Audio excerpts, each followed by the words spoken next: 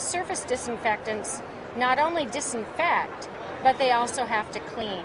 Even if the surface looks perfectly clean to you, we have to do the 2 steps, and we forget that.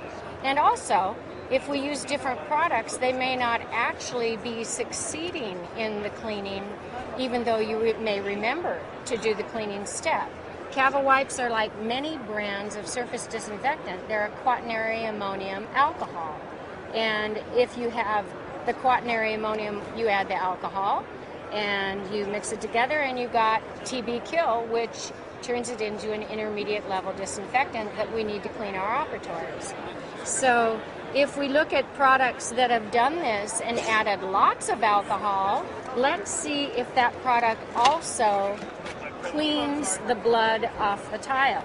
So this is human blood on a tile, and what we do is we rub it, and we rub it, and we rub it, and what is happening here is that the high alcohol, 63% alcohol, is actually fixing the proteinaceous material to the surface. So whether you see it or not, the high-level alcohol products are not actually capable of doing the first step, even if you're going to the trouble to do it yourself.